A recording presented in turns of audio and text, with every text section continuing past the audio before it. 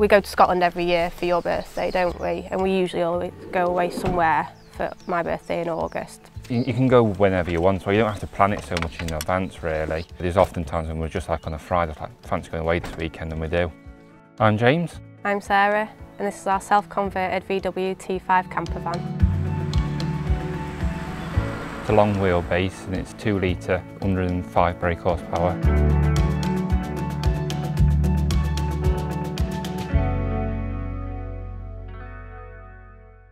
So it took us about 2 months to get the van, didn't we? Because we were quite picky in what we wanted. So one of the things we did want was air conditioning so we could go abroad in it.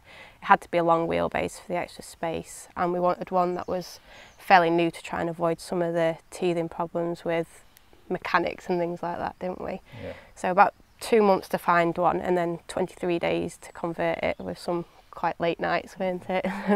We had a deadline for Christmas so we could go to Scotland, and we just made sure we stuck to that deadline to do it. But I think it's just control as well over a self-build. You can design and plan everything exactly how you want it. With having a van previously, we found out a lot of the flaws and the layout flaws and stuff.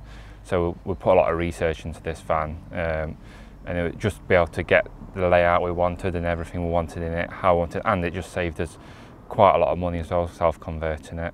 It's quite a nice achievement as well to be able to say when people look at it, we did it ourselves rather than we just took it to some garage to do it for us kind of thing. Yeah. It's an enjoyable process most of the time as well, isn't it? Yeah. So this is our kitchen area here. So we've got double gas burners under this one where we cook all of our food. Then under this side we've got our sink and tap. We've got just a cold water tap because we didn't want the boiler to take up too much space for hot water. We've also keep our kettle in there so it's out of the way and doesn't rattle around. And then in this one here, we keep all of our pots and pans. It's a lift-up cupboard, so we've got our pans. We've got also our favourite gadget, which is the Ridge Monkey, which is a lifesaver for us because we can cook pizza in the van, which is brilliant. Then we also keep our kitchen roll and other little bits and bobs in there. Here's our shelves that we just throw knickknacks in. So we've got our carbon monoxide monitor up there, spare batteries for it, then remotes and cables for the TV there. Inside this cupboard we've got all our cutlery, so we keep our knives, forks, spoons, plastic bags for sandwiches and any other utensils that we tend to use. Down here is where we store additional water bottles, so for when we want to have a shower we fill these bottles up in streams. We've also got our pump in the back there, which is what our sink uses there, and we also fill up our water tank, which is under the van from under here too. Then our fridge is a Cruise 49 fridge, which is really nice inside. It's got areas to stack bottles here and here, and inside as well there's also a freezer, which is nice because then you can preserve food a little bit longer on longer trips.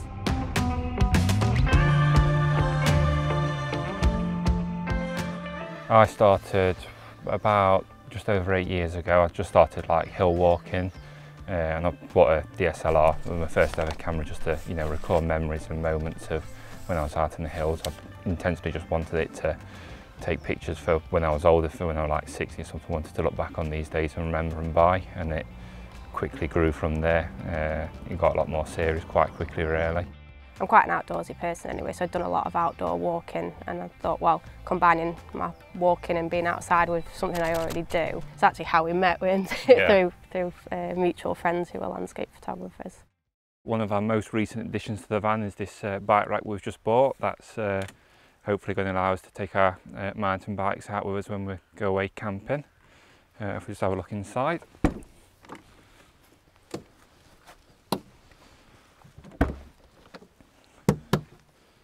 One of the things we did on this van is we've put some rear windows in. We also store our table on the rear, which is pretty cool. It just keeps it out of the way, especially when you're travelling. It's not going to be knocking around or anything like that. We've got double wardrobes at the back, so we can get in there and we can get in here as well. So literally where we put all our clothes. Down here is just another cupboard. You can only get in this one in the back, but usually tripods and boots and all that go in that kind of one. And then we've got a big cupboard here under the bed. We keep all our camera bags and stuff and shower and everything under that side of the bed, so the stuff we don't need to get to quite as much really. And then we've just got the bench seat at the back as well, which we use for a little bit of extra storage when we want to.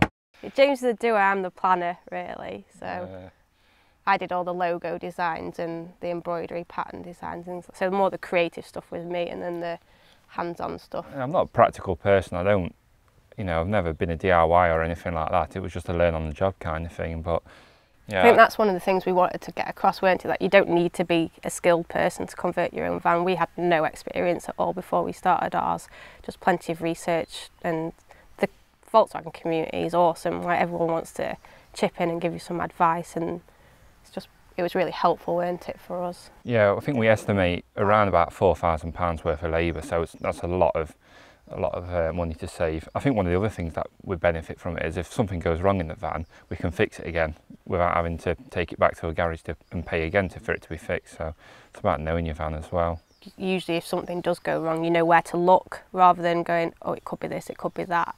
If something went wrong with the diesel heater, we know exactly where it's located, we know how to get to it, and even if we do have to take it to a garage to actually have it physically fixed, we can go in with a knowledge of what it is, rather than them trying to fob us off with something that it might or might not be. We sourced the units from Evo Designs, so they came on a pallet. They're like a flat pack kit of units, which are really good. Got a lot of the smaller materials like the suede and the flooring and stuff from various suppliers on eBay. Split charge kit from a guy called Simply Split Charge. We've got the windows from Kira Vans, carpeting all from Mega Van Mats. It's all basically everything pretty much, apart from the little bits and bobs from internet supplies. Just get the little bits and bobs from like the local things like B&Q and stuff, like the foil insulations from Aldi, and the plastic bottle insulation, that's from B&Q. Aldi's a really good place to get foil insulation from. It's so much cheaper than anywhere else. So if you're going to self-convert, wait for Aldi to get it in.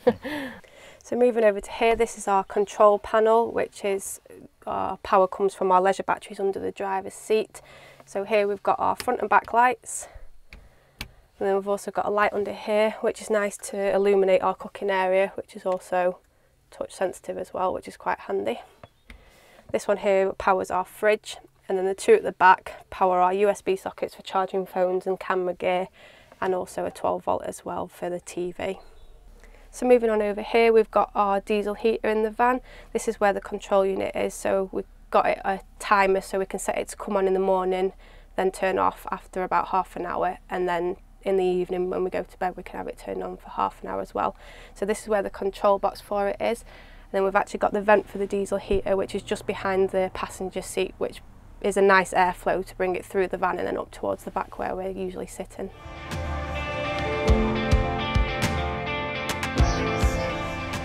It is a lot of hard work and it's a lot of stress, and you know, but at the end of it, you just got something to be proud of, really, really proud of. You can just, it's like a mini home and you built it yourself, and I really like that aspect of it. And it's not really difficult. I mean, it was daunting to us. I mean, cutting the windows in, we were so scared of cutting them in because knowing how expensive that panel was to replace. But actually just taking a little bit of time to research it. I mean, we had literally no experience before converting a van. We didn't convert a house, we didn't really decorate a house, we did nothing of the sort that was sort of DIY, and we just dived in, and it's actually a lot easier. It's just do your research basically. Once you've figured out what you need to do, it's relatively simple. Thanks for watching, subscribe now, and if you like the video, give us a thumbs up.